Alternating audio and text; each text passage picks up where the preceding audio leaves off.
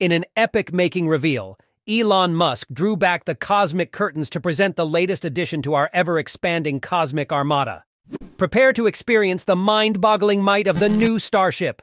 Illuminating our sights with the most titanic missile mankind has ever seen, the unveiling has left our collective jaws agape. Her name? The new Starship, blessed with a payload capacity bordering 250 to 300 tons when thrown into orbit, expendable mode, and a colossal liftoff mass approximating 6,000 tons.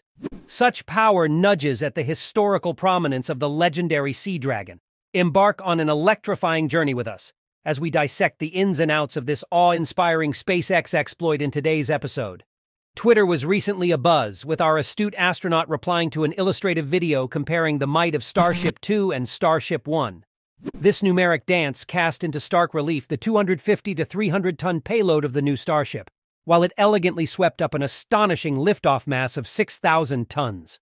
As we gaze upon these jaw-dropping figures, we can't help but ponder their credibility. The Starship, a behemoth of cosmic cargo, could carry 3 fully loaded shuttles, or the equivalent of 12 shuttle payloads. To help paint this picture, let's delve into the history books. As of January 2023, SpaceX has successfully launched a sum total of 1,272 metric tons of mass into orbit. A mere 5 launches of the fully expendable Starship would surpass this impressive record. Take the International Space Station, ISS, as a benchmark. The ISS, weighing in at a relatively meager 420 metric tons, could be constructed cheaper and faster using the new Starship. Conventional space station modules demand an engineering effort worth hundreds of millions of dollars to ensure they are light enough and strong enough. The new Starship's ability to lift heavy, cheaper materials would considerably reduce these costs, enabling quicker production and more frequent launches. A speculative notion suggests this significant advantage could stem from the test-fired and improved Space A6 Raptor 3, achieving 18% more thrust than its predecessor,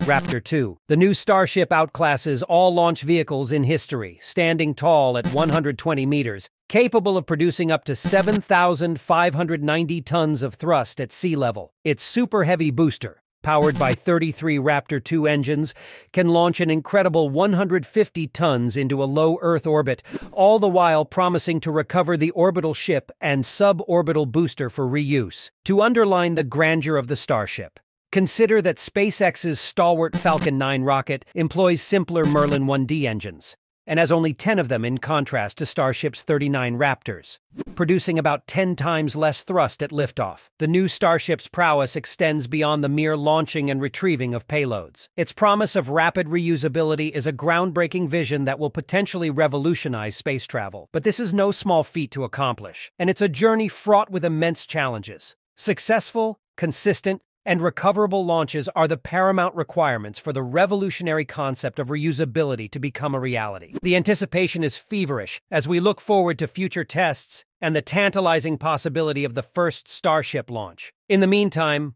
our attention is caught by the Vulcan Centaur rocket and its upcoming engine test fire.